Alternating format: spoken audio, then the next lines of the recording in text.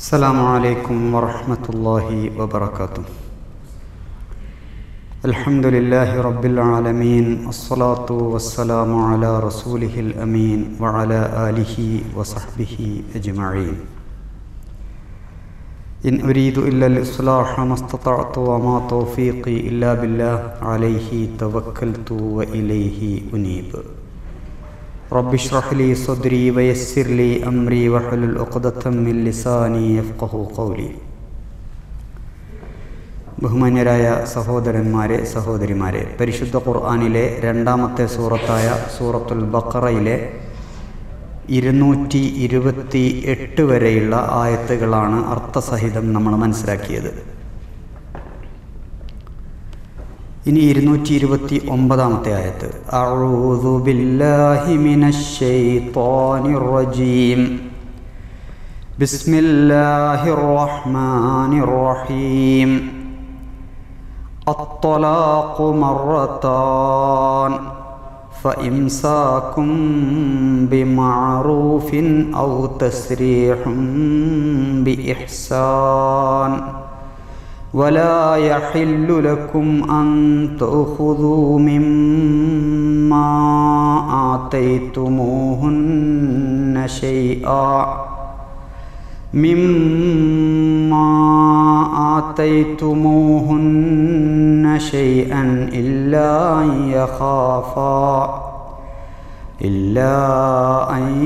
يخافا ألا يقيما حدود الله فإن خفتم ألا يقيما حدود الله فلا جناح عليهما فيما افتدت به تلك حدود الله فلا تعتدوها ومن يتعد حدود الله فأولئك هم الظالمون. ആദ്യം നിങ്ങൾ പൊറുക്കുക, മറക്കുക, സഹിക്കുക. അതിനും കഴിയാത്ത അവസ്ഥ വരികയാണെങ്കിൽ ഉപദേശിക്കുക, കിടപ്പറയിൽ നിന്ന് വിട്ടു നിൽക്കുക, ചെറിയ പ്രഹരമാവാം. ഇതൊന്നും ഒന്നിട്ടും പരിഹരിക്കുന്നില്ലെങ്കിൽ മധ്യസ്ഥന്മാരെ വെക്കുക, എന്നിട്ട് പരിഹരിക്കാൻ ശ്രമിക്കുക. എന്നിട്ടും നടക്കുന്നില്ലെങ്കിൽ ഇനി നീ നിനക്ക് പോകാം, നിന്നെ ഞാൻ ഒഴിവാക്കുകയാണ്. അപ്പോഴാണ് തൊലാക്ക് വരുന്നത്. ശരി, അപ്പോൾ ഈ അർത്ഥത്തിൽ സ്റ്റെപ്പ് ബൈ സ്റ്റെപ്പായിട്ടാണ് ഒരു സ്ത്രീയെ ഒഴിവാക്കേണ്ട ഘട്ടത്തിലേക്ക് എത്തുന്നത്. ഈ അവസാന ശ്രമമായ മധ്യസ്ഥ ശ്രമവും ഫലിച്ചില്ലെങ്കിൽ തൊലാക്ക്. എന്താണ് തൊലാക്കിൻ്റെ സീവ എന്ന് പറയുന്നത്? എന്താണ് തൊലാക്ക് ചൊല്ലുക എന്ന് പറഞ്ഞാൽ, നമ്മുടെ ചെറുപ്പക്കാർക്ക്, നമ്മളെ നാട്ടിലെ ചെറുപ്പക്കാർക്ക് കല്യാണം കഴിക്കാനും അറിയില്ല, തൊലാക്കെല്ലാനും അറിയില്ല എന്നുള്ളതാണ് സങ്കടം. കാരണം ഇസ്ലാം പഠിപ്പിക്കാത്ത ഒരുപാട് ആചാരങ്ങൾ കല്യാണത്തിൽ കടത്തിക്കൂട്ടി. സ്ത്രീധനം ഒരു സിമ്പിൾ ഉദാഹരണം. ഇസ്ലാം പഠിപ്പിക്കാത്ത ഒരുപാട് കാര്യങ്ങൾ തൊലാക്കിലും ചൊല്ലിച്ചേർത്തു. നിങ്ങൾക്കിപ്പോൾ എന്താ ആവശ്യം? ഇത്രയൊക്കെ സ്റ്റെപ്പ് കഴിഞ്ഞു. ഇനി നിങ്ങൾക്ക് നിങ്ങളുടെ ഭാര്യയെ ഒഴിവാക്കണം. ഇതിന് ഞാൻ നിന്നെ തൊലാക്ക് ചൊല്ലിയിരിക്കുന്നു എന്ന് പറഞ്ഞാൽ മതി. ഒറ്റ തവണ തൊലാക്കില്ല തന്നെ പോവുമെങ്കിൽ പിന്നെ എന്തിനാ ഞങ്ങൾ മൂന്നും കൂടി ചൊല്ലണത്? എനിക്ക് മനസ്സിലാകുന്നില്ല എന്താണ് ആൾക്കാർ ചെയ്യുന്നത്. എൻ്റെ അടുത്ത് ഒരാൾ വന്നിട്ട് പറഞ്ഞു, ഞാൻ തൊലാക്ക് 3 തൊലാക്കും കൂടി ചൊല്ലിയിട്ട് നാട്ടിലേക്ക് പറഞ്ഞേക്കാൻ പോവുകയാണ്. ഞാൻ അദ്ദേഹത്തോട് ചോദിച്ചു, നിങ്ങൾ 3 തൊലാക്കും കൂടി ഒന്നിച്ച് ചൊല്ലുന്നത് എന്തിനാണ്? നിങ്ങൾക്ക് അവളെ ഒഴിവാക്കണം. നിങ്ങൾക്ക് അവളെ ഒഴിവാക്കണമെങ്കിൽ ഒറ്റ തൊലാക്ക് ചൊല്ലിയാൽ മതിയല്ലോ, പോലോ. ഇതെന്താ ഒറ്റ തൊലാക്ക് ചൊല്ലിയാൽ ഇവളോടെ ഒരു കൊല്ലം താമസിക്കുന്നിട്ട് ഇയാൾ വിചാരിച്ചിട്ടുണ്ടോ? ഒരു തൊലാക്ക് ചൊല്ലിയാൽ തന്നെ ഈ സ്ത്രീ ഇയാളുടേതല്ലാതായി മാറും. പക്ഷെ ഇതങ്ങോട്ട് പോയി കിട്ടാൻ വേണ്ടിയിട്ട് 3 കൂടി കൂടിയിട്ട് ഒരൊറ്റ തുപ്പും പിന്നെ ഒരാട്ടും. ഇത് എവിടുത്തെ ഇസ്ലാമാണ്? അപ്പോൾ നിങ്ങൾക്ക് തൊലാക്ക് ചൊല്ലാം. ഈ അവസാന ഘട്ടവും ഫലിച്ചില്ല, മധ്യസ്ഥ ശ്രമവും ഫലിച്ചില്ലെങ്കിൽ നിങ്ങൾക്ക് തൊലാക്ക് ചൊല്ലാം. പക്ഷേ നിന്നെ ഞാൻ തൊലാക്ക് ചൊല്ലിയിരിക്കുന്നു എന്ന് പറഞ്ഞാൽ മതി. ഒറ്റ തവണ ചൊല്ലിയാൽ മതി. ഒറ്റ തവണ എന്ന് പോലും പറയേണ്ടതില്ല. നിന്നെ ഞാൻ തൊലാക്ക് ചൊല്ലിയിരിക്കുന്നു എന്ന് പറഞ്ഞാൽ മതി. എന്നിട്ടോ അപ്പോൾ തൊലാക്ക് ചൊല്ലിക്കഴിഞ്ഞാൽ പിന്നെ എന്താണെന്നുള്ള കഴിഞ്ഞ ആയത്ത് പറഞ്ഞു. എന്താണ്? ഇവര് മുത്തല്ലഖത്തായി. അവർ 3 മാസം അല്ലെങ്കിൽ 3 മാസമുറ അല്ലെങ്കിൽ 3 ശുദ്ധികാലം അവർ കാത്തിരിക്കണം. എവിടെ കാത്തിരിക്കേണ്ടത്?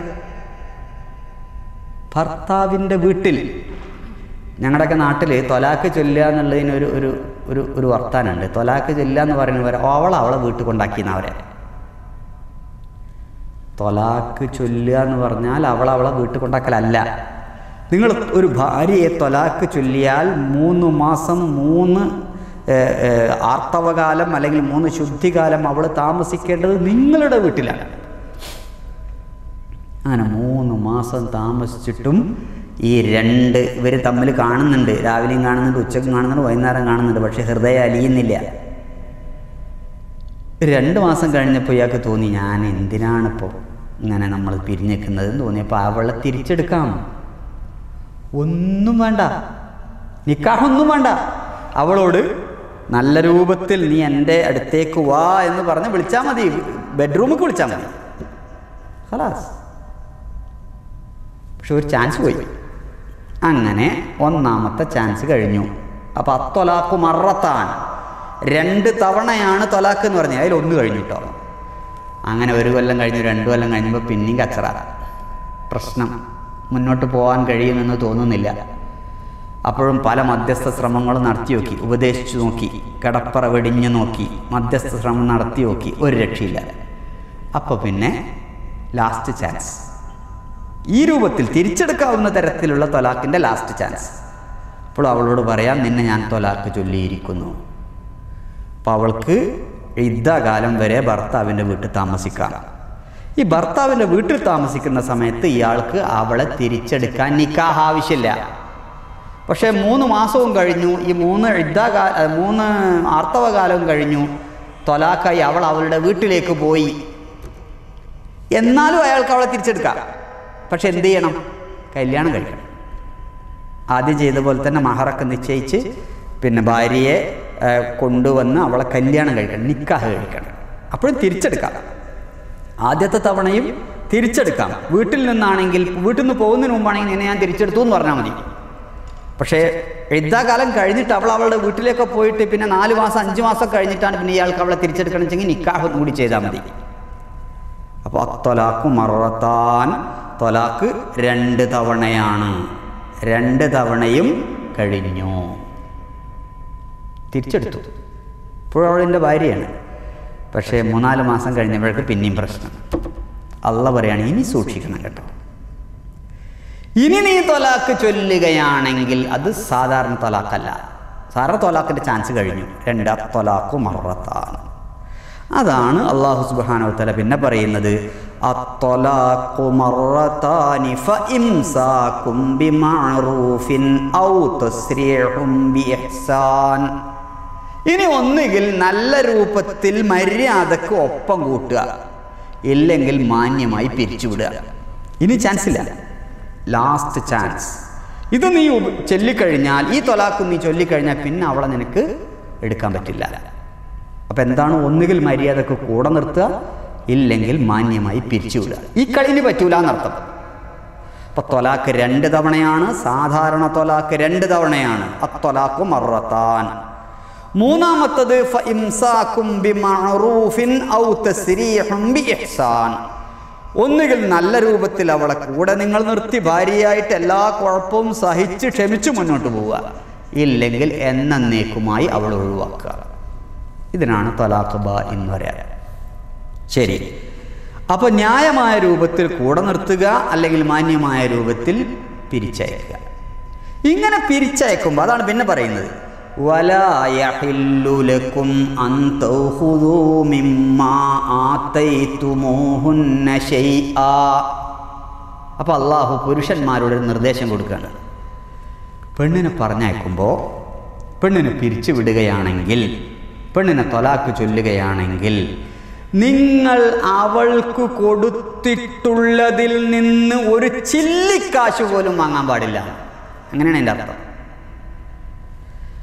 മിമ്മ ആതൈതുമൂഹുന്ന ശൈഅൻ എന്ന് പറഞ്ഞു, അതിൽ നിന്ന് ഒന്നും വാങ്ങാൻ പാടില്ല.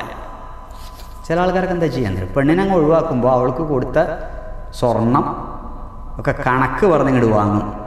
വാങ്ങാൻ പാടില്ല എന്നല്ല പറഞ്ഞിട്ടുണ്ട്, എന്നാൽ ഞാൻ വാങ്ങും. വാങ്ങാൻ പാടില്ല എന്നാണ് അള്ളാഹ് പറഞ്ഞത്. വലാ യഹില്ലു ലക്കും, നിങ്ങൾക്ക് ഹലാലല്ല എന്നാണ്. ഞാൻ ഉദാഹരണം പറയാം. ഒരാളൊരു പെണ്ണിനെ കല്യാണം കഴിച്ചു. കല്യാണം കഴിച്ചപ്പോൾ 5 പവൻ്റെ സ്വർണം മഹറായിട്ട് കൊടുത്തിട്ടുണ്ട്. പിന്നെ കല്യാണം കഴിച്ച് ഭാര്യ ഭർത്താക്കന്മാരായി ജീവിക്കുമ്പോഴൊക്കെ ഇടക്കിടക്കൊക്കെ സ്വർണം വാങ്ങി കൊടുത്തിട്ടുണ്ട്. 2 പവനും 3 പവനൊക്കെ. ഇപ്പം നോക്കുമ്പോൾ ഭാര്യയുടെ കഴുത്തിൽ 10-15 പവൻ്റെ സ്വർണ്ണമുണ്ട്. ആര് വാങ്ങിക്കൊടുത്തതാ? ഭർത്താവ് വാങ്ങിക്കൊടുത്തതാണ്. ഇനി ഇവർ 2 പേരുടെയും ജീവിതം ഒരു നിലക്കും മുന്നോട്ട് പോവില്ല എന്ന അവസ്ഥ വരികയാണെങ്കിൽ, എടീ ഞാൻ വാങ്ങി തന്ന 15 പവൻ ഇവിടെ അഴിച്ചു വെച്ചിട്ട് പോയിക്കോ, പറ്റില്ല. അങ്ങനെ നിങ്ങൾ ആവശ്യപ്പെട്ടിട്ടുണ്ടെങ്കിൽ ആ സ്വർണം നിങ്ങൾക്ക് ഹലാലല്ല. വലാ യഹില്ലു ലക്കും, നിങ്ങൾക്ക് ഹലാലല്ല അൻ തഖുദു എടുക്കാൻ മിമ്മാ ആതൈതുമൂഹുന്ന, നിങ്ങൾ അവർക്ക് നൽകിയതിൽ നിന്ന് ശൈഅൻ ഒന്നും. 5 പൈസ എടുക്കാൻ പാടില്ല, ചില്ലിക്കാശ് എടുക്കാൻ പാടില്ല എന്ന് മാത്രമല്ല, അവർക്ക് അങ്ങോട്ട് കൊടുക്കുക വേണ്ടത്. അവർക്ക് അങ്ങോട്ട് കൊടുക്കുകയാണ്. അതായത് തൊലാക്ക് ചൊല്ലപ്പെട്ട സ്ത്രീക്ക് മത്താവ് കൊടുക്കണം എന്നാണ്. EMSൻ്റെ ആയത്ത് എന്ന് പറഞ്ഞിട്ട് പണ്ട് ആൾക്കാരൊക്കെ സൂറത്തുൽ ബഖറയിൽ വരാൻ പോകുന്നുണ്ട്. അപ്പം നമുക്കൊന്നുകൂടി നന്നായിട്ട് പഠിക്കാം. 241 ആയത്തിൽ വരുന്നുണ്ട്. വലിൽ മുത്തല്ലഖാതി മതാഉൻ ബിൽ മഅറൂഫി ഹഖ്ഖൻ അലൽ മുത്തഖീൻ. സ്ത്രീകൾ, മുത്തല്ലഖത്തായ സ്ത്രീകൾക്ക് ഹക്കാണ്, അവരുടെ അവകാശമാണ് നിങ്ങൾ അവർക്ക് സമ്മാനം കൊടുക്കുക എന്നുള്ളത്. അപ്പോൾ അവരിൽ നിന്നൊന്നും ഇങ്ങോട്ട് വാങ്ങാൻ പാടില്ല, പകരം അങ്ങോട്ട് സമ്മാനം കൊടുക്കണം. അല്ലാഹു സുബ്ഹാനഹു വ തആല സൂറത്തുൻ നിസാ, വീണ്ടും പെണ്ണുങ്ങളെ സൂറത്ത് വരികയാണ്. ആ സൂറത്തിൽ പറയുന്നുണ്ട്, വഇൻ അറത്തും ഇസ്തിബ്ദാല സൗജിൻ മകാന സൗജ്, നിങ്ങൾ നിങ്ങളുടെ ഭാര്യയെ ഒഴിവാക്കാൻ തീരുമാനിച്ചു, വേറൊരു കല്യാണം കഴിക്കണം എന്നാണ് നിങ്ങൾ തീരുമാനിച്ചു. വആതൈതും ഇഹ്ദാഹുന്ന ഖിൻതാറാ, അവർക്ക് നിങ്ങൾ ആദ്യ ഭാര്യയ്ക്ക് നിങ്ങൾ സമ്പത്തിൻ്റെ ഒരു കൂമ്പാരം തന്നെ കൊടുത്തിട്ടുണ്ട്. പണ്ടൊക്കെ നമ്മുടെ നാട്ടിൽ ഈ നെല്ലിങ്ങനെ കൂട്ടിയിടും, ഇങ്ങനെ കൂമ്പാരായിട്ട്. നിങ്ങൾ അങ്ങനെ സ്വർണം കൊടുത്തിട്ടുണ്ടെന്ന് വെച്ചോളി, അത്രയും കാശ് കൊടുത്തിട്ടുണ്ടെന്ന് വെച്ചോളി. അള്ളാഹു പറയാണ്, വആതൈതും ഇഹ്ദാഹുന്ന ഖിൻതാറാ ഫലാ തഖുദൂ മിൻഹു ശൈആ, അതിൽ നിന്ന് ഒന്നും എടുക്കാൻ പാടില്ല. ഉമർ ഇബ്നുൽ ഖത്താബ് റളിയല്ലാഹു അൻഹുവിനെ പള്ളിയിൽ വെച്ചൊരു പെണ്ണ് ചോദ്യം ചെയ്ത കഥ നിങ്ങൾ കേട്ടില്ലേ? കേട്ടണോ? ഉമർ ഇബ്നുൽ ഖത്താബ് റളിയല്ലാഹു അൻഹു ഈ മഹറിനൊരു, കാരണം മഹർ സ്ത്രീകളുടെ ഒരു അവകാശമാണ്. മഹറൊക്കെ ഇങ്ങനെ ഭയങ്കര ഡിമാൻഡ് വെക്കാൻ തുടങ്ങി. അപ്പോൾ പുരുഷന്മാർക്ക് ഭയങ്കര ബുദ്ധിമുട്ടായി. നമ്മുടെ നാട്ടിൻ്റെ നേരെ ഓപ്പോസിറ്റാണ് കേട്ടോ. രണ്ടും ഒരർത്ഥത്തിൽ പ്രയാസം ഉണ്ടാക്കുന്നതാണ്. കല്യാണം കഴിക്കാൻ തടസ്സമായി മാറുന്നത് മഹറാണെങ്കിൽ അതിന് നിയന്ത്രണം വേണം. കല്യാണം കഴിക്കാൻ തടസ്സമായി വരുന്നത് സ്ത്രീധനമാണെങ്കിൽ അതൊരിക്കലും ചെയ്യാനും പാടില്ല. ഉമർ ഇബ്നുൽ ഖത്താബ് റളിയല്ലാഹു അൻഹു തീരുമാനിച്ചു, കാരണം പെണ്ണുങ്ങളൊക്കെ ഭയങ്കര സംഖ്യ മഹർ പറയുന്നു, അപ്പോൾ ആളുകൾക്ക് കൊടുക്കാൻ കഴിയുന്നില്ല. ഒരു ഉദാഹരണം പറയുകയാണെങ്കിൽ, സ്ത്രീകൾ മഹർ ഡിമാൻഡ് വെക്കുകയാണ് 250 പവൻ എനിക്ക് കിട്ടിയാലേ ഞാൻ കല്യാണം കഴിക്കാൻ സമ്മതിക്കുള്ളൂ എന്ന് പറഞ്ഞാലോ? ഞാനൊരു എക്സാമ്പിൾ പറഞ്ഞാണ്, ചിലപ്പോൾ അതിനേക്കാളൊക്കെ അധികം ആവശ്യപ്പെടുന്നവരുണ്ടാവാം. അപ്പോൾ ഉമർ റളിയല്ലാഹു അൻഹു പറഞ്ഞു, ഇതിനൊരു നിയന്ത്രണം വെക്കണം.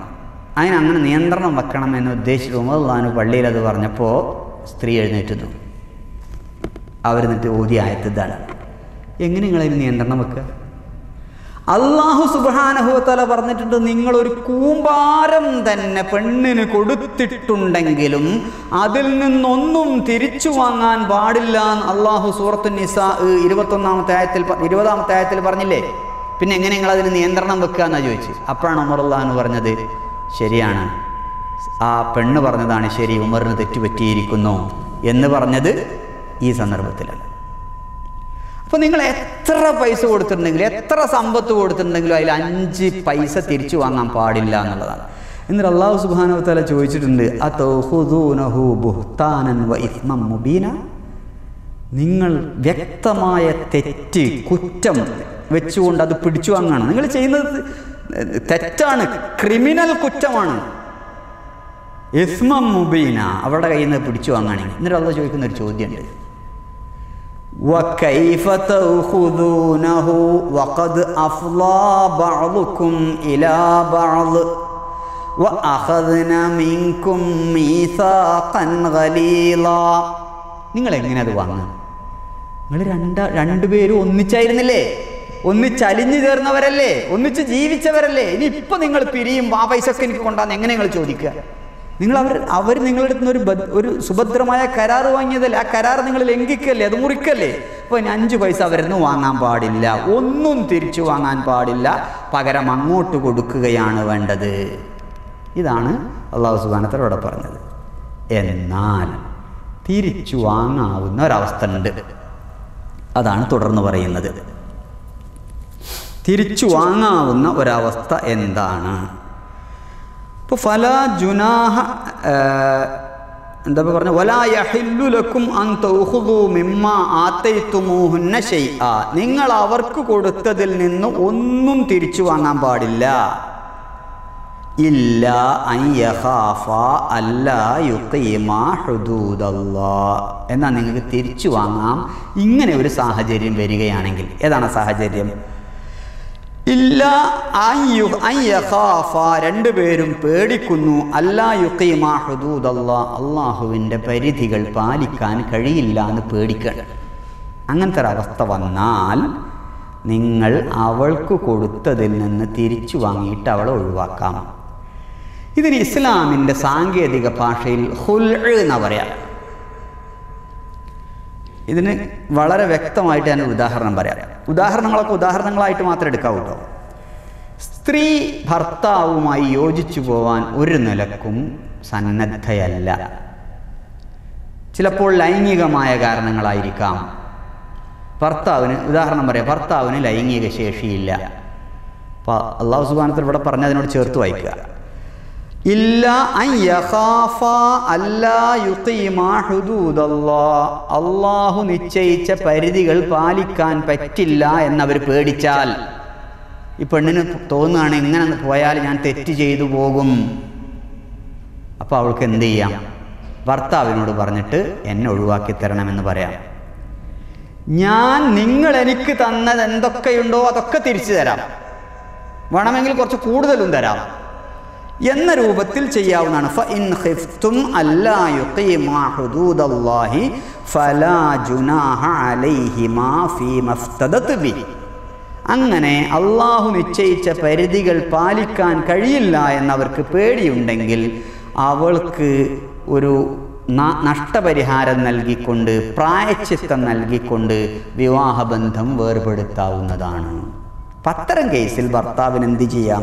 അവളുടെ കയ്യിൽ നിന്ന് കാശോ അല്ലെങ്കിൽ സ്വർണമോ എന്താണോ നിശ്ചയിക്കുന്നത് അത് വാങ്ങാം. എന്നിട്ട് അല്ലാഹു പറയാണ് തിൽക ഹുദൂദുല്ലാഹ്, ഇത് അള്ളാഹുവിൻ്റെ പരിധികളാണ്. ഫലാ തഅതദൂഹാ, നിങ്ങൾ അത് ഒരിക്കലും ലംഘിക്കരുത്.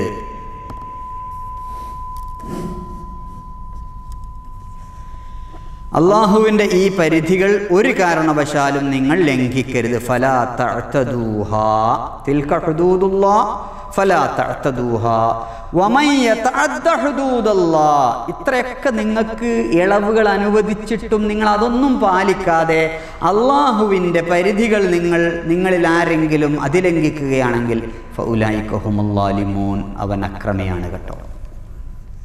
ഇപ്പം എന്താ പറഞ്ഞത്? ഒരു നിലക്കും മുന്നോട്ട് പോകാൻ കഴിയില്ല എന്ന് വരികയാണെങ്കിൽ നിങ്ങൾക്ക് വിവാഹമോചനം ചെയ്യാം, പെണ്ണിനെ ഒഴിവാക്കാം. പക്ഷെ അങ്ങനെ നിങ്ങൾ പെണ്ണിനെ ഒഴിവാക്കുകയാണെങ്കിൽ പെണ്ണിന് കൊടുത്തതിൽ നിന്ന് ഒന്നും വാങ്ങാൻ പാടില്ല, 5 പൈസ വാങ്ങാൻ പാടില്ല. എന്നാൽ പെണ്ണിനാണ് പ്രശ്നം. പെണ്ണ് പറയാണ് എനിക്ക് ഈ ഭർത്താവിനെ വേണ്ട, എനിക്ക് ഇയാളെ കൂടെ ജീവിക്കാൻ കഴിയില്ല എന്നൊരവസ്ഥ വരികയാണെങ്കിൽ പെണ്ണിന് ഭർത്താവിനോട് ആവശ്യപ്പെടാം, എന്നെ ഒഴിവാക്കി തരണം. അപ്പോൾ ഭർത്താവിന് അവൾക്ക് കൊടുത്തത് തിരിച്ചു വാങ്ങാം, അല്ലെങ്കിൽ നഷ്ടപരിഹാരം വാങ്ങിയിട്ട് അവളെ ഒഴിവാക്കാം. ഒരു കാരണവശാലും നിങ്ങളുടെ ബന്ധം തുടർന്നുകൊണ്ട് അനാശ്വാസ പ്രവർത്തനങ്ങളിൽ ഏർപ്പെടരുത്. അള്ളാഹു നിശ്ചയിച്ച പരിധികൾ ലംഘിക്കരുത്. അത് ലംഘിച്ചാൽ അള്ളാഹു സുബ്ഹാനഹു വ തആല പറയുന്നു അവർ അക്രമികളാണ്. ഇനി ഞാൻ 1-2 സംഗതികൾ കൂടി പറഞ്ഞുകൊണ്ട് അവസാനിപ്പിക്കുകയാണ്. സൂറത്തുൽ ബഖറയിൽ തന്നെ നമ്മൾ പഠിച്ച വേറൊരു ആയത്തുണ്ട്. അത് നോമ്പിൻ്റെ കാര്യങ്ങളുമായി ബന്ധപ്പെട്ടുകൊണ്ടും ആ സമയത്ത് അവരുമായി ലൈംഗിക ബന്ധത്തിൽ ഏർപ്പെടുന്ന കാര്യം പറഞ്ഞുകൊണ്ടുമാണ്. വലാ തുബാശിറൂഹുന്ന വഅൻതും ആഖിഫൂന ഫിൽ മസ്ജിദ്, നിങ്ങൾ പള്ളിയിൽ ഇഅ്തികാഫിരിക്കുമ്പോൾ അവരുമായി ബന്ധപ്പെടരുത് എന്ന് പറഞ്ഞിട്ട് അല്ലാഹു പറയാണ് തിൽക ഹുദൂദുല്ലാഹ്, അത് അള്ളാഹുവിൻ്റെ പരിധിയാണ്. ഫലാ തഖറബൂഹാ, നിങ്ങൾ അതിൻ്റെ അടുത്ത് തന്നെ പോകരുത്. അവിടെ അതാ പറഞ്ഞത്. ഇവിടെ അതേ അള്ളാഹു തന്നെ ഈ ആയത്തിൽ അള്ളാഹു 229 ആയത്തിൽ പറയുന്നു തിൽക ഹുദൂദുല്ലാഹ്. അപ്പം നമ്മുടെ ആയത്ത് അവിടെ പക്ഷെ അള്ളാഹു ഫലാ തഖറബൂഹ എന്നല്ല പറഞ്ഞത്, ഫലാ തഅതദൂഹ, അതിനെ നിങ്ങൾ ക്രോസ് ചെയ്യരുത്. മറ്റത് അടുത്ത് തന്നെ പോകരുതെന്നാണ്, കാരണം അത് വൈകാരികമായ കാര്യമാണ്. അതുകൊണ്ട് അതിൻ്റെ അടുത്തേക്ക് പോയാൽ തന്നെ പ്രശ്നമാണ്. അതാണ് ഫലാ തഖറബൂഹ എന്ന് പറഞ്ഞത്, ഫലാ തഖറബൂഹ. ഇവിടെ അള്ളാഹു പറഞ്ഞത് ഫലാ തഅതദൂഹ, അത് നിങ്ങൾ ക്രോസ് ചെയ്യരുത്. കാരണം അത് നിയമമാണ്. ഈ നിയമത്തിൻ്റെ പരിധി നിങ്ങൾ പാലിക്കാതെ അത് ചാടിക്കിടക്കരുത്. ഇതാണ് അത് തമ്മിലുള്ള വ്യത്യാസം. ഇപ്പം ഞാൻ കൺക്ലൂഡ് ചെയ്യുമ്പോൾ മനസ്സിലാക്കേണ്ടതെന്ന് വെച്ചാൽ ഇസ്ലാം പഠിപ്പിച്ച ത്വലാഖ് 2 തവണയാണ്, 2 തവണയാണ്, 2 പ്രാവശ്യമാണ്. മൂന്നാമത്തേത് സ്പെഷ്യൽ ത്വലാഖാണ്. അതോടുകൂടി ത്വലാഖിൻ്റെ ലാസ്റ്റ് ചാൻസാണ്. അത് നിങ്ങൾ ചൊല്ലിക്കഴിഞ്ഞാൽ പിന്നീട് ആ പെണ്ണിനെ തിരിച്ചെടുക്കാൻ നിങ്ങൾക്ക് അധികാരമില്ല, അവകാശമില്ല. ഇനിയിപ്പോൾ നമ്മുടെ നാട്ടിലൊക്കെ ചില ആൾക്കാർ ചൊല്ലുന്ന മുത്തലാഖ് എന്ന് പറഞ്ഞൊരു പരിപാടിയുണ്ട്. അതാണ് ഇപ്പോഴത്തെ പ്രശ്നം. മുത്തലാഖ് ഇസ്ലാമിൽ ഇല്ലാത്തതാണ്, അണ്ടർലൈൻ. ഇസ്ലാം ഹറാമാക്കിയതാണ്, അണ്ടർലൈൻ. ആർക്കും അഭിപ്രായ വ്യത്യാസമല്ല കേട്ടോ. നമ്മളെ നാട്ടിലെ സമസ്ത പണ്ഡിതന്മാർക്ക് അഭിപ്രായ വ്യത്യാസമുണ്ടോ? ഇല്ല. മുജാഹിദ് പണ്ഡിതന്മാർക്ക് അഭിപ്രായ വ്യത്യാസമുണ്ടോ? ഇല്ല. ജമാഅത്ത് പണ്ഡിതന്മാർക്ക് അഭിപ്രായ വ്യത്യാസമുണ്ടോ? ഇല്ല. തബ്ലീഗ് പണ്ഡിതന്മാർക്ക് അഭിപ്രായ വ്യത്യാസമുണ്ടോ? ഇല്ല. ഇനി ഇതിലൊന്നും പെടാത്ത പണ്ഡിതന്മാരുണ്ട്, അവർക്ക് അഭിപ്രായ വ്യത്യാസമുണ്ടോ? ഇല്ല. അഥവാ മുത്തലാഖ് ചൊല്ലാൻ പാടില്ല, തെറ്റാണ്, ഹറാമാണ് എന്ന കാര്യത്തിൽ മുസ്ലിം ലോകത്ത് ആർക്കും അഭിപ്രായ വ്യത്യാസമില്ല. പ്രത്യേകം മനസ്സിലാക്കുക. മുത്തലാഖ് ശരിയായ ത്വലാഖല്ല, തെറ്റായ ത്വലാഖാണ്, തലതിരിഞ്ഞ ത്വലാഖാണ്. മുത്തലാഖ് തലതിരിഞ്ഞ ത്വലാഖാണ്, ശരിയായ ത്വലാഖല്ല എന്നാണ് മുസ്ലിംകൾ ഏകോപിച്ച് പറഞ്ഞിട്ടുള്ളത്. പക്ഷെ അഭിപ്രായ വ്യത്യാസം എവിടെയെന്നറിയാം. ചൊല്ലാൻ പാടില്ല, മുത്തലാഖ് ചൊല്ലാൻ പാടില്ല എന്നുള്ള കാര്യത്തിൽ ആർക്കും അഭിപ്രായം. പക്ഷെ ചൊല്ലിയാലോ, ഒരാൾ ഞാൻ നിന്നെ 3 ത്വലാഖും ഒന്നിച്ചു ചൊല്ലി എന്ന് പറഞ്ഞാലോ, അപ്പോൾ അത് ത്വലാഖ് പോവോ ഇല്ലേ എന്നുള്ള കാര്യത്തിലാണ് അഭിപ്രായ വ്യത്യാസം. ചില പണ്ഡിതന്മാർ പറയുന്നു അങ്ങനെ ഒരാൾ ബോധപൂർവം ഞാൻ നിന്നെ 3 ത്വലാഖും ചൊല്ലിയിരിക്കുന്നു എന്ന് പറഞ്ഞാൽ 3ഉം പോവും. അതിനവർ പറയുന്നു ഉമർ അള്ളാഹു അങ്ങനെ പറഞ്ഞിട്ടുണ്ട് എന്നാണ്. ഉമർ അള്ളാഹു വല്ലാതെ ത്വലാഖ് കൊണ്ട് കളിച്ചപ്പോൾ പറഞ്ഞിട്ടുണ്ട്, ശരിയാണ്. രണ്ടാമത്തെ അഭിപ്രായമില്ല, നിങ്ങൾ 3 ത്വലാഖും ഒന്നിച്ചു ചൊല്ലി എന്ന് പറഞ്ഞാലും ഒന്നേ പോവുള്ളൂ. അത് 3 തവണ അല്ലെങ്കിൽ 2 തവണ എന്നല്ലേ അള്ള പറഞ്ഞു. അതിനെ നിങ്ങൾക്ക് മറികടക്ക് ഒറ്റ തവണ പോലും പറ്റില്ല. ഇപ്പോൾ ഒരാൾ പറയുകയാണ് ഞാൻ നിന്നെ 3 ത്വലാഖും ചൊല്ലി ഒഴിവാക്കിയിരിക്കുന്നു എന്ന് പറഞ്ഞാൽ ഒന്നേ പോവുള്ളൂ. ഇതാണ് മറ്റൊരു അഭിപ്രായം. മൂന്നാമത്തെ ഒരു അഭിപ്രായമുണ്ട്, ഇയാൾ 3 ത്വലാഖും ചൊല്ലി ഒഴിവാക്കി എന്ന് പറഞ്ഞു, പക്ഷെ പറഞ്ഞപ്പോൾ മൂപ്പരുടെ മനസ്സിലുള്ളത് എന്താണ്? ഒറ്റ ത്വലാഖാണ്. അങ്ങനെയാണെങ്കിൽ ഒന്നേ പോവുള്ളൂ എന്നുള്ള വേറെ അഭിപ്രായമുണ്ട്. അയാളുടെ ഉദ്ദേശം അനുസരിച്ചിരിക്കുന്നു. എന്തായിരുന്നു? ഇതാണ് മുത്തലാഖ് എന്ന് പറഞ്ഞ പരിപാടി. അത് ചൊല്ലാൻ പാടില്ല, ഹറാമാണ്, ഇസ്ലാമിൽ ഇല്ലാത്തതാണെന്നുള്ള കാര്യത്തിൽ ആർക്കും അഭിപ്രായ വ്യത്യാസമല്ല. പക്ഷെ ചൊല്ലിയാലോ അതിനെന്താ സംഭവിക്കുക എന്നുള്ള കാര്യത്തിൽ അഭിപ്രായ വ്യത്യാസമുള്ളൂ. ഇപ്പോൾ ഒരു കാര്യം മനസ്സിലാക്കുക, മോദി ഗവൺമെൻറ് അല്ല മുത്തലാഖ് നിരോധിച്ചത്. പിന്നെ ആരാ? 1400 കൊല്ലം മുമ്പ് അള്ളാഹുവിൻ്റെ റസൂൽ നിരോധിച്ചതാണ് മുത്തലാഖ്. റസൂൽ എന്താ പറഞ്ഞതെന്നറിയോ? റസൂൽ കോപിച്ചു എന്നാണ് ഹദീസിലുള്ളത്. ഗളബാൻ എന്നാണ്. സാധാരണ റസൂൽ അങ്ങനെ ദേഷ്യം പിടിക്കാറില്ല. പക്ഷെ ഇത് കേട്ടപ്പോൾ റസൂൽ ദേഷ്യം പിടിച്ചു എന്നാണ്. റസൂലിൻ്റെ അടുത്തേക്ക് ഉഖ്ബിറ റസൂലുള്ളാഹി സ്വല്ലല്ലാഹു അലൈഹി വസല്ലം അൻ റജുലിൻ തല്ലഖ ഇംറഅതഹു 3 തത്ലീഖാത്ത്. ഒരു മനുഷ്യൻ തൻ്റെ ഭാര്യയെ 3 ത്വലാഖും തത്ലീഖാത്തിൻ ജമീഅ ഒന്നിച്ചു ചൊല്ലി എന്നുള്ള വിവരം റസൂലിൻ്റെ അടുത്തെത്തി. ഫഖാമ ഗളബാൻ. റസൂൽ ദേഷ്യം പിടിച്ചിട്ട് എഴുന്നേറ്റു. ثم قال أيلعب بكتاب الله عز وجل وأين بين أظهركم. ഞാൻ നിങ്ങളുടെ ഇടയിൽ ജീവിച്ചിരിക്കെ നിങ്ങൾ അള്ളാൻ്റെ കിതാബ് കൊണ്ട് കളിക്കുക. റസൂൽ ദേഷ്യം പിടിച്ച് പറഞ്ഞു എന്നാണ്. അൽബാനിയൊക്കെ സഹീഹായി ഉദ്ധരിച്ചിട്ടുള്ള ഒരു ഹദീസിൽ കാണാം. റസൂൽ ദേഷ്യം പിടിച്ചിട്ട് എഴുന്നേറ്റിട്ട് ചോദിക്കുകയാണ്, ഞാൻ നിങ്ങളുടെ ഇടയിൽ ജീവിച്ചിരിക്കുക, നിങ്ങൾ അള്ളാന്റെ കിതാബ് കൊണ്ട് കളിക്കണോ? അപ്പോൾ ഒരാൾ 3 ത്വലാഖും കൂടി ഒന്നിച്ച് ചൊല്ലുക എന്ന് പറയുന്നത് അള്ളാന്റെ കിതാബ് കൊണ്ട് കളിക്കലാണ്. റസൂൽ ഇഷ്ടപ്പെടാത്തതാണ്. ഇനി ഇതുകൂടി നോക്കുക. ഒരാൾ റസൂൽ ഇങ്ങനെ ദേഷ്യം പിടിച്ചിട്ട് പറഞ്ഞപ്പോൾ ഒരാൾ എഴുന്നേറ്റുന്നു. ഫഖാല, എന്നിട്ട് അദ്ദേഹം ചോദിച്ചു, യാ റസൂലല്ലാഹ് അലാ അഖ്തുലുഹു. റസൂലെ ഞാൻ അവനെ തട്ടിക്കളയട്ടെ എന്ന്.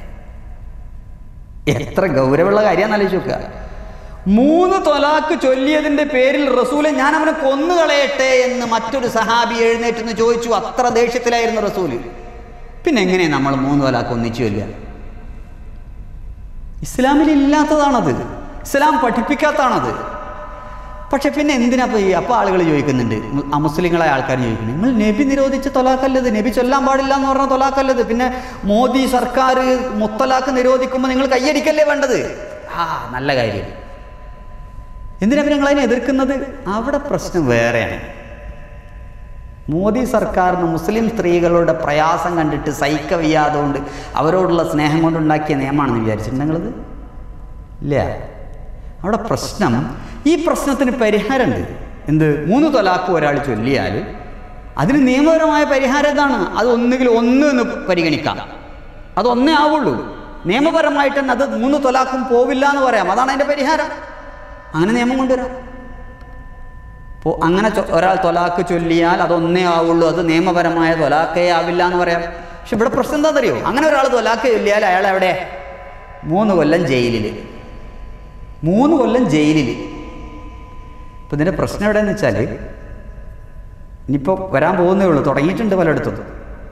ത്വലാഖ് അങ്ങ് ചൊല്ലി സ്ത്രീക്ക് പോയിട്ട് കംപ്ലയിൻറ്റ് കൊടുക്കുക, എന്നെ ഇയാൾ 3 ത്വലാഖും ചൊല്ലി. ഇപ്പോഴുള്ള അധിക ത്വലാഖും വാക്കാലാണ് അല്ലേ, ഒരു രേഖയുണ്ടാവില്ല. എന്നെ ഇയാൾ 3 ത്വലാഖും ചൊല്ലി, എന്നാൽ പിടിച്ച് അവനെ കൊണ്ട് 3 കൊല്ലം ജയിലിലിട്ട്. അയാളെ കഥ കാര്യം കഷ്ടമാണ്. ഇതിനുകൊണ്ടാണ് മുസ്ലിം സമൂഹം എതിർത്തത്. ഇത് നല്ല ഉദ്ദേശത്തിലല്ല. എന്ന് മാത്രമല്ല, ത്വലാഖ് ഒരിക്കൽ ചൊല്ലിയാലും 3 തവണ ചൊല്ലിയാലും പെണ്ണിൻ്റെ പ്രശ്നം ഒരേപോലെയാണ് അല്ലേ? അവൾ മുത്തല്ലഖത്തായാലും ഒറ്റ തവണ ചൊല്ലിയാലും അവൾ മുത്തല്ലഖത്താണ്, 3 തവണ ചൊല്ലിയാലും മുത്തല്ലഖത്താണ്. പ്രശ്നം പെണ്ണിൻ്റെ പ്രശ്നമാണെങ്കിൽ ഡൈവോഴ്സാണ് പ്രശ്നം. അപ്പോൾ അത് മുസ്ലിങ്ങൾ മാത്രമാണോ ഡൈവോഴ്സ് ഉള്ളത്? എന്ന് മാത്രമല്ല, ഡൈവോഴ്സ് അനുവദിക്കപ്പെട്ട ഇസ്ലാമിലുള്ള ഡൈവോഴ്സിൻ്റെ നിരക്കിനേക്കാളും ഡൈവോഴ്സ് അനുവദിക്കപ്പെട്ടിട്ടില്ലാത്ത ഹിന്ദു മതത്തിലും ക്രിസ്തു മതത്തിലും കൂടുതലുണ്ട് എന്നാണ് പറയുന്നത്. ഡൈവോഴ്സ് പാടില്ല ക്രിസ്തു മതത്തിൽ, പാടുണ്ടോ? ഹിന്ദു മതത്തിൽ പാടില്ല. കാലാകാലം ഒന്നിച്ച് ജീവിക്കണം. അപ്പോൾ പിന്നെ എന്താ സംഭവിക്കുക? ഞാനൊരു ഒരു ഉദാഹരണം പറഞ്ഞു. അപ്പം ഇന്ന് നമ്മുടെ ഇന്ത്യയിലുള്ള നിയമത്തിൻ്റെ അന്തക്കേട് മനസ്സിലാക്കാൻ വേണ്ടി ഞാനൊരു ഉദാഹരണം പറഞ്ഞുതരാം. 2 സുഹൃത്തുക്കളുണ്ട്. 2 സുഹൃത്തുക്കൾ കല്യാണം കഴിച്ചു, 2 ഭാര്യമാരുണ്ട്. പക്ഷെ ഈ ഫ്രണ്ടിൻ്റെ ഭാര്യയ്ക്ക് അയാളുടെ ഭർത്താവിനോട് ഇഷ്ടമല്ല, മറ്റേ ഭർത്താവിനോടാണ് ഇഷ്ടം. മറ്റേ ഫ്രണ്ടിൻ്റെ ഭാര്യയ്ക്ക് അവളുടെ ഭർത്താവിനോട് ഇഷ്ടമല്ല, ഈ ഭർത്താവിനോടാണ് ഇഷ്ടം. ഇന്ത്യൻ നിയമം ഇപ്പോൾ പഠിപ്പിക്കുന്ന എന്താണെന്നറിയോ? ഭാര്യ നിങ്ങളുടെ സ്വകാര്യ സ്വത്തൊന്നും അല്ല എന്നാണ്. അതുകൊണ്ട് ഭാര്യയ്ക്ക് ഇഷ്ടമുണ്ടെങ്കിൽ വേറെ എവിടെയൊക്കെ പോവാം, അതൊന്നും ചോദ്യം ചെയ്യാൻ പാടില്ല എന്നാണ്. 2 പേരും പരസ്പര സമ്മതമാണെങ്കിൽ ഇവളെ ഭാര്യയായിട്ട് തുറത്തിക്കൊണ്ട് തന്നെ ഈ പെണ്ണ് വേറെ മറ്റേ ആളുടെ അടുത്ത് പോകുന്നതിനോ അയാളുടെ ഭാര്യ ഇയാളുടെ അടുത്ത് പോകുന്നതിനോ യാതൊരു കുഴപ്പമില്ല. ഇസ്ലാം പറയുന്നത് എന്താണെന്നറിയോ? അതിൽ കുഴപ്പമുണ്ട്. നിങ്ങൾക്ക് എന്ത് ചെയ്യാം? ഈ പെണ്ണിനെ അങ്ങ് ഒഴിവാക്കിയിട്ട് ഇവൾക്ക് അവനെ ഇഷ്ടമെങ്കിൽ ഒഴിവാക്കി യുദ്ധ കഴിഞ്ഞാൽ അവനെ കല്യാണം കഴിച്ചോട്ടെ, അയാൾ വിളികൾ ഒഴിവായിക്കോട്ടെ, ഇവള് യുദ്ധ കഴിഞ്ഞാൽ ഇയാളെയും കല്യാണം കഴിച്ചോട്ടെ, പ്രശ്നം തീർന്നു. എന്തൊരു സൊല്യൂഷൻ! പക്ഷേ ഈ സൊല്യൂഷൻ അനുവദിക്കൂല. എന്ന് മാത്രമല്ല, ഇതിൻ്റെ രസം എന്താണെന്ന് വെച്ചാൽ, ത്വലാഖ് ചൊല്ലൂല്ല എന്ന ഭാര്യയാണോ ആണാണ് ഒരു പെണ്ണിനെ കഷ്ടപ്പെടുന്നതിന് കയറില്ലാതെ കെട്ടിടാന്ന് പറയില്ല. ഇപ്പോൾ നമ്മുടെ പ്രധാനമന്ത്രി നരേന്ദ്രമോദി കല്യാണം കഴിച്ചിട്ടുണ്ടോ? ഇല്ലേ? ഇല്ലേ? നമുക്കെന്നെ കൺഫ്യൂഷനാണ്, ഉണ്ടോ ഇല്ലേ? കാരണം ഒരിക്കൽ ഉണ്ട് എന്ന് പറഞ്ഞു, പിന്നെ ഇല്ല എന്ന് പറയും. എന്തായിരുന്നാലും അദ്ദേഹത്തിന് ഒരു ഭാര്യ ഉണ്ട് എന്നാണ് പറയുന്നത്. കല്യാണം കഴിച്ചിട്ടുണ്ട്. ഇപ്പോൾ ലേറ്റസ്റ്റ് ഇൻഫർമേഷൻ, കല്യാണം കഴിച്ചിട്ടുണ്ട്. പക്ഷെ അയാളുടെ കൂടെയാണോ അയാളുടെ ഭാര്യ? അല്ല. ആ സ്ത്രീ, പാവം സ്ത്രീ, വേറെ എവിടെയോ ആണ്. ഇതിന് പറയുന്ന പേരെന്താണെന്നറിയോ? സെപ്പറേഷൻ എന്നാണ്. ഇംഗ്ലീഷിൽ നല്ല നല്ല വാക്കുകളൊക്കെ ഉണ്ട് കേട്ടോ. ഡൈവോഴ്സ് എന്ന് പറഞ്ഞാലും മോശമാണ്. സെപ്പറേഷൻ എന്ന് പറഞ്ഞാലോ അത് കുഴപ്പമൊന്നുമില്ല. ഭാര്യ വേറെ എവിടെയോ താമസിക്കുന്നു, ഭർത്താവ് വേറെ എവിടെയോ താമസിക്കുന്നു. അവർ ഭാര്യ ഭർത്താക്കന്മാരാണോ? ആണ്, നിയമപരമായിട്ടാണ്. പക്ഷെ ഒന്നിച്ച് ജീവിക്കുന്നുണ്ടോ? ഇല്ല. ഇസ്ലാം ഈ കളിക്ക് നിൽക്കൂല. ഇസ്ലാം പറഞ്ഞാൽ നിങ്ങൾക്ക് ഒന്നിച്ച് ജീവിക്കാൻ പറ്റില്ലെങ്കിൽ അവളുടെ സ്വന്തമാക്കൂ, അവൾ വേറെ കല്യാണം കഴിച്ചോട്ടെ, ഇയാൾ വേറെ കല്യാണം കഴിച്ചോട്ടെ. പക്ഷെ അപ്പോഴേക്ക് നിയമം വന്നിട്ട് ഇപ്പം മുത്തലാഖ് ചൊല്ലി എന്ന് പറഞ്ഞാൽ 3 കൊല്ലം ജയിലിലിട്ടാലോ? അവിടെയാണ് ഈ പ്രശ്നം. മുത്തലാഖ് ഇസ്ലാം അനുവദിച്ചതല്ല, ഇസ്ലാം വിരോധിച്ചതാണ്, തെറ്റാണ്. അത് 1400 കൊല്ലം മുമ്പേ റസൂലുള്ളാഹി സ്വല്ലല്ലാഹു അലൈഹി വസല്ലം നിരോധിച്ചതാണ്, ഇസ്ലാം നിരോധിച്ചു. പക്ഷെ ഒരാൾ അങ്ങനെ ചെയ്താൽ അത് അതിൻ്റെ നിയമപരമായ പ്രാബല്യത്തെക്കുറിച്ച് മാത്രമേ ഫിഖ്ഹിൻ്റെ പണ്ഡിതന്മാർക്കിടയിൽ അഭിപ്രായ വ്യത്യാസമുള്ളൂ. റസൂലുള്ളാഹി സ്വല്ലല്ലാഹു അലൈഹി വസല്ലമയുടെ കാലത്ത് 3 ത്വലാഖും ചൊല്ലിയാൽ ഒറ്റൊന്നായിട്ടാണ് പരിഗണിച്ചിരുന്നത് എന്ന് അബ്ദുല്ലാഹി ഇബ്നു അബ്ബാസ് റളിയല്ലാഹു അൻഹു വളരെ വ്യക്തമായി പഠിപ്പിച്ചതായി ഇമാം മുസ്ലിം ഉദ്ധരിക്കുന്ന ഹദീസിൽ കാണാം. അബ്ദുല്ലാഹി ഇബ്നു അബ്ബാസ് റളിയല്ലാഹു അൻഹു പറയാണ്, കാനത്ത് ത്വലാഖു അലാ അഹ്ദി നബി സല്ലല്ലാഹു അലൈഹി വസല്ലം വ അഹ്ദി അബീ ബക്കർ വ സനതൈനി മിൻ ഖിലാഫത്തി ഉമർ. ഉമർ അള്ളാഹുവിൻ്റെ കാലത്ത് 2 കൊല്ലവും അബൂബക്കർ സിദ്ദീഖ് അള്ളാഹുവിൻ്റെ കാലത്തും നബി സല്ലല്ലാഹു അലൈഹി വസല്ലമയുടെ കാലത്തും 3 ത്വലാഖ് ഒന്നിച്ചു ചൊല്ലിയാലും ഒന്നായിട്ടാണ് പരിഗണിക്കാറുണ്ടായിരുന്നത്. പക്ഷെ ഉമർ അള്ളാഹുവിൻ്റെ കാലത്ത് ആളുകൾ ഈ ത്വലാഖ് കൊണ്ട് കളിക്കാൻ തുടങ്ങിയപ്പോൾ ഉമർ അള്ളാഹു അതൊരു ശിക്ഷ എന്നുള്ള നിലക്ക് 3 ചൊല്ലിയാൽ നീ 3 പരിഗണിക്കും കേട്ടോ എന്ന് പറഞ്ഞ് താക്കീത് കൊടുത്തു എന്നാണ്.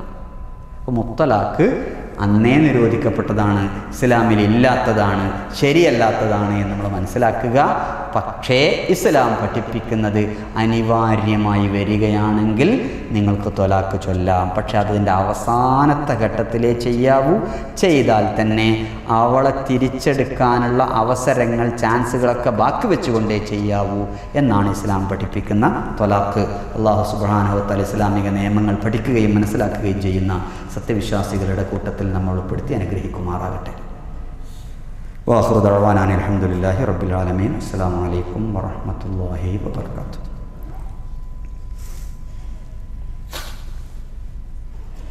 കഴിഞ്ഞ ആഴ്ച നമ്മൾ ചർച്ച ചെയ്യണം എന്ന് പറഞ്ഞ ചോദ്യങ്ങളോ ഈ ആഴ്ച ഇപ്പോൾ ഞാൻ എടുത്തതിൽ നിങ്ങൾക്ക് ആവശ്യമായി വരുന്ന അന്വേഷണങ്ങളോ ആകാവുന്നതാണ്. ഒരു 5 മിനിറ്റ്.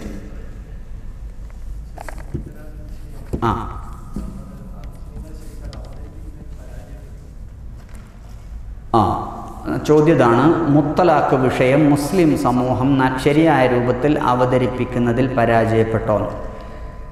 ഒരർത്ഥത്തിൽ ആ ചോദ്യത്തിൽ കഴമ്പുണ്ട്. മുസ്ലിം സമൂഹം അത് സമൂഹത്തെ ബോധ്യപ്പെടുത്തുന്നതിലും അത് നിയമപരമായിട്ട് സുപ്രീം കോടതിയുടെ മുമ്പിലും പാർലമെൻറ്റിന് മുമ്പിലും ഒക്കെ കൃത്യമായി ഇസ്ലാമിൻ്റെ വീക്ഷണം എന്താണ് എന്ന് ശരിയായ രൂപത്തിൽ അവതരിപ്പിക്കുന്നതിൽ തകരാറ് പറ്റിയിട്ടുണ്ട്. പറ്റിയ തകരാറ് നമ്മൾ സമ്മതിക്കണമല്ലോ. അത് മുസ്ലിം സമൂഹത്തിലെ പണ്ഡിതന്മാർ ഒന്നിച്ച് നിന്നുകൊണ്ട് ഇസ്ലാമിലുള്ളതല്ല മുത്തലാഖ് എന്ന് തറപ്പിച്ചും ഉറപ്പിച്ചും പറയേണ്ടതായിരുന്നു. അതിന് വേറെ ഒരു നിയമനിർമ്മാണത്തിൻ്റെ ആവശ്യമില്ല എന്ന് അവർ ക്യാമ്പയിൻ നടത്തേണ്ടതായിരുന്നു. പക്ഷേ അതൊന്നും ചെയ്യാതെ, അത് ചെയ്യുമെന്നൊക്കെ മുസ്ലിം പേഴ്സണൽ ബോർഡ് പറഞ്ഞിട്ടുണ്ട്, പക്ഷേ അതിന് ആ അർത്ഥത്തിലുള്ള ഒരു പ്രചാരണമോ മറ്റോ കിട്ടിയില്ല. അപ്പോൾ അതിൽ മുസ്ലിം സമൂഹത്തിൻ്റെ ഭാഗത്തുനിന്ന് ചെറിയ അപാകത വന്നിട്ടുണ്ട് എന്ന് പറയാം.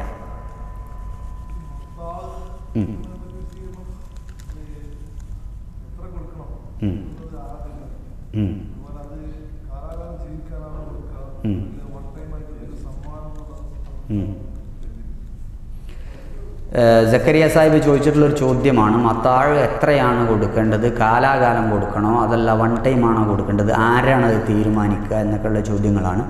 ഈ ചോദ്യത്തിൻ്റെ ഉത്തരം ആ ആയത്തിന് വരുന്നുണ്ട്. 241 തോന്നുന്നു. ആ സമയത്ത് നമുക്ക് പറയാം. നല്ല ചോദ്യമാണത്, വിശേഷിച്ച് നമ്മൾ പഠിക്കേണ്ട ഒരു ചോദ്യമാണ്. ഇൻഷാ അല്ലാഹ് ആ സമയത്ത് നമ്മൾ വിശദീകരിക്കാം.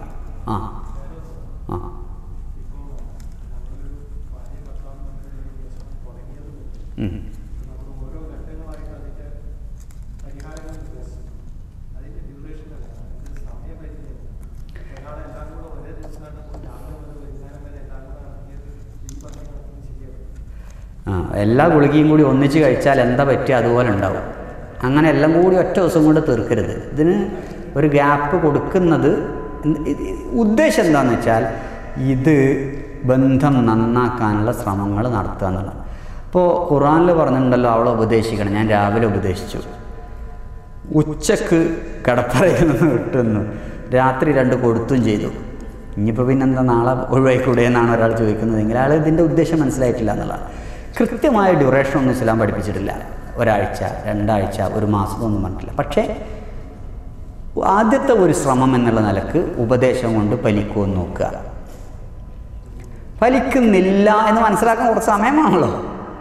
ഫലിക്കുന്നില്ല എന്നുണ്ടെങ്കിൽ അടുത്ത സ്റ്റെപ്പ്, അതും ഇത്ര കാലം അല്ലെങ്കിൽ ഇത്ര ആഴ്ച ഇത്ര ദിവസമൊന്നുമില്ല, അയാൾക്കൊരു ബോധ്യമാകുന്ന സമയം, അതും നടക്കുന്നില്ലെങ്കിൽ പിന്നെ അടുത്ത സ്റ്റെപ്പ്. ഇതിനൊരു ഡ്യൂറേഷൻ എന്ന അർത്ഥത്തിൽ ഇസ്ലാം പഠിപ്പിച്ചില്ല. പക്ഷേ നിങ്ങൾ പറഞ്ഞ മാതിരി എല്ലാം കൂടി ഒറ്റ ദിവസം കൊണ്ട് നടത്തി, അപ്പോൾ അതൊരു കാട്ടിക്കൂട്ടലായിരിക്കും. മൂന്നാമത്തെ ത്വലാഖിനും ഇദ്ദയുണ്ട്. മൂന്നാമത്തെ ത്വലാഖിനും ഇദ്ദയുണ്ട്. പക്ഷെ ആ ഇദ്ദയിൽ എന്ത് ചെയ്യാൻ പറ്റില്ല? ഇയാൾക്ക് ആ പെണ്ണിനെ തിരിച്ചെടുക്കാൻ പറ്റില്ല. ഇതാണ് വ്യത്യാസം.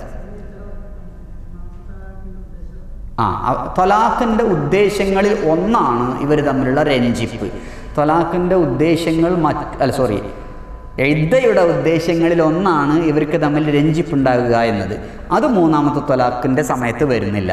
പക്ഷെ അള്ളാഹു സുബ്ഹാനഹു വ തആല ഇദ്ദയിൽ പഠിപ്പിച്ചിട്ടുള്ള മറ്റ് സംഗതികൾ, ഉദാഹരണത്തിന് അവരുടെ ഈ ഭർത്താവിൻ്റെ ഗർഭം അതിനുണ്ടോ ഇല്ലേ എന്നൊക്കെ അറിയാൻ, പിന്നെ ഒരു സ്ത്രീക്ക് നിശ്ചയിക്കപ്പെട്ട ഈ 3 മാസം കഴിഞ്ഞിട്ട് വിവാഹമോചനം കഴിഞ്ഞതിൻ്റെ പിറ്റേന്ന് തന്നെ അവർ പോയിട്ട് കല്യാണം ആലോചിക്കുക എന്ന് പറയുന്ന ആ ഒരവസ്ഥക്ക് മാറ്റമെന്ന് സ്ത്രീകളെ സംബന്ധിച്ചിടത്തോളം ഒരു 3 മാസമൊക്കെ ആകുമ്പോൾ ക്ലിയർ ആവും അവരുടെ ഗർഭപാത്രം ക്ലീൻ ആണോ അല്ലേ എന്നൊക്കെ.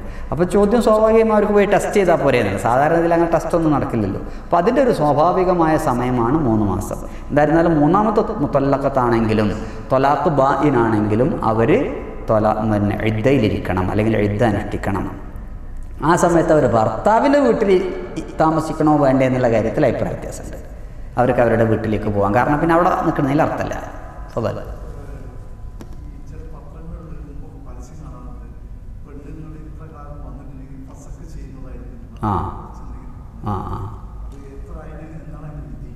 ഓക്കെ. അതുമായി ബന്ധപ്പെട്ടുകൊണ്ടുള്ള അതെ, ഇസ്ലാമിലുള്ളതാണ്.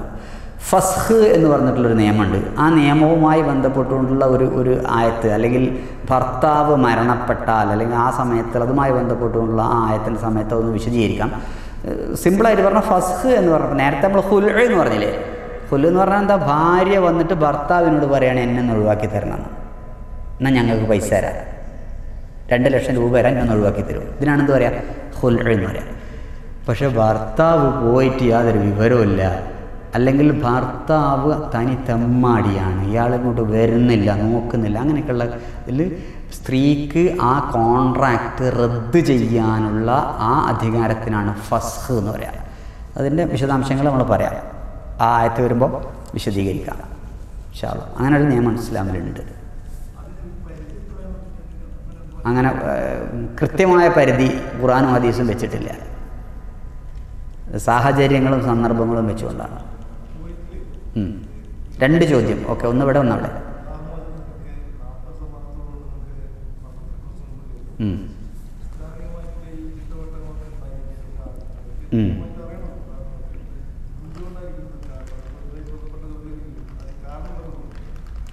നല്ലൊരു ചോദ്യമാണ് ഈ ചോദ്യം. ഞാൻ തന്നെ ചോദിച്ചുകൊണ്ടിരിക്കുന്ന ചോദ്യമാണ്.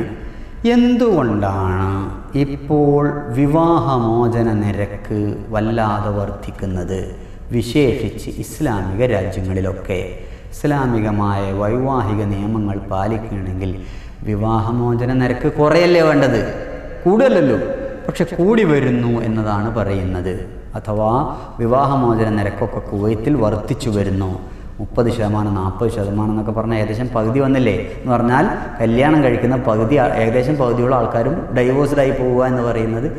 അതിൻ്റെ കാരണങ്ങൾ മനഃശാസ്ത്രജ്ഞന്മാർ പല രൂപത്തിൽ വിലയിരുത്തിയിട്ടുണ്ട്. ഒന്ന്, ഇണകൾ തമ്മിൽ യോജിച്ചു പോകാനോ അണ്ടർസ്റ്റാൻഡിങ്ങിനോ തയ്യാറല്ലാത്ത വിധം സാമൂഹിക സാഹചര്യങ്ങൾ വർദ്ധിച്ചിരിക്കുന്നു, വഷളായിരിക്കുന്നു. പരസ്പരം അഡ്ജസ്റ്റ് ചെയ്യാനുള്ള ഒരു മനസ്സ്, അഹങ്കാരം കൂടിയിരിക്കുന്നു. സ്ത്രീക്ക് ജോലിയുണ്ട്, അവർക്ക് സമ്പത്തുണ്ട്, എന്നെ പുരുഷൻ നോക്കേണ്ട കാര്യമില്ല, എനിക്ക് നോക്കാൻ എൻ്റെ പൈസ ഉണ്ട് എന്നൊരവസ്ഥ വരുന്നു. പുരുഷൻ എനിക്കെന്തിനാ അപ്പോൾ അവളുടെ പിന്നാലെ നടക്കേണ്ടത്, അവരുടെ പിന്നാലെ നടക്കാതെ തന്നെ എനിക്ക് ജീവിക്കാൻ കഴിയും. നിങ്ങൾക്കറിയോ, കുവൈത്തിൽ കല്യാണം കഴിക്കാതെ നടക്കുന്ന ചെറുപ്പക്കാരുടെ എണ്ണം വർദ്ധിച്ചു വരുന്നു. നമ്മുടെ സുഹൃത്തുക്കളിലുണ്ട്. ഞാനൊരു എന്താ കല്യാണം കഴിക്കാതിരിക്കുന്നതെന്ന് ചോദിച്ച്, എന്തിനാണ് വേലിയിലുള്ള പാമ്പിനെടുത്ത് കഴുത്തിലിടുന്നതെന്നാണ് ചോദിക്കുന്നത്. ഒരാവശ്യമില്ലല്ലോ, വെറുതെ എന്തിനാ ഒരു ഉത്തരവാദിത്തം നമ്മൾ തല്ലി വെക്കണത്? ഇതിട്ടുള്ള കൊണ്ടിടക്കാൻ കഴിയില്ല. ഓരോരുത്തർ വിവാഹത്തെക്കുറിച്ചുള്ള കാഴ്ചപ്പാടാണ്. ഇങ്ങനെ ഈ കാഴ്ചപ്പാടിൽ വരുന്ന മാറ്റങ്ങളൊക്കെ ഇതിന് വലിയ പങ്കുണ്ട്. പിന്നെ ആധുനികമായ സോഷ്യൽ മീഡിയ സംവിധാനങ്ങൾ, ഇതൊക്കെ വിവാഹമോചന നിരക്ക് കൂട്ടുന്നതിൽ വലിയ പങ്ക് വഹിക്കുന്നുണ്ട് എന്നാണ് പറയുന്നത്. അല്ലാഹു അലം. ഫള ലാസ്റ്റ് ക്വസ്റ്റ്യൻ.